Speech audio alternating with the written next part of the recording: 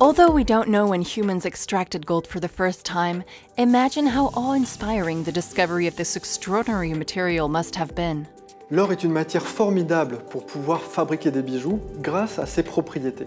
La propriété la plus importante, c'est la malléabilité, c'est-à-dire que l'on peut tordre ce métal avec des outils extrêmement simples. La deuxième grande propriété, c'est la ductilité, c'est-à-dire que l'on peut étirer, vraiment sans que le métal se rompe, un fil très long de matière. The gold can be shaped while cold, thanks to a technique known as hammering. The first preparatory phase consists of flattening the metal with a mallet. Le martellage est une des plus anciennes techniques du travail de l'or. Il s'agit de sculpter une pièce à l'aide d'un marteau en frappant le métal.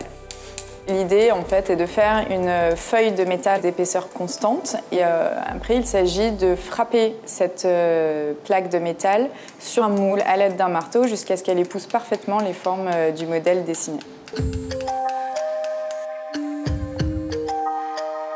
Il est très important de recuire le métal pour éviter qu'il devienne cassant et donc qu'il garde toutes ses propriétés de malléabilité, ce qui permet d'aller très loin dans le détail des formes. Les plus anciens bijoux martelés datent du 5e millénaire avant l'ère chrétienne. Ils ont été découverts en Bulgarie, plus exactement à Varna, au bord de la mer Noire. Ils datent donc du 5e millénaire. Ils sont beaucoup plus anciens que les bijoux découverts en Mésopotamie et en Égypte.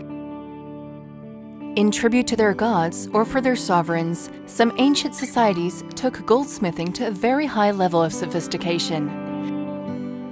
Created by nomadic tribes, this gold plate from the 3rd century BC reveals the exceptional craftsmanship of the artisans of ancient China. You can actually see how the artists work on it by looking at the whole pattern. This makes the whole piece very three-dimensional and very artistic. Other techniques are also part of the goldsmith toolbox. Chasing allows a piece of jewelry to be decorated using a burin, while the technique of repousser consists of sculpting the background of the piece itself.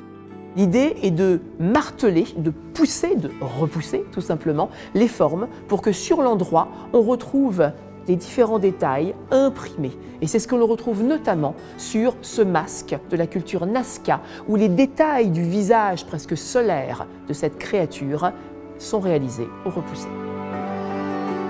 In our time, artists like Kathy Chotard in France or Lauren Nicole in California continue to perpetuate the tradition.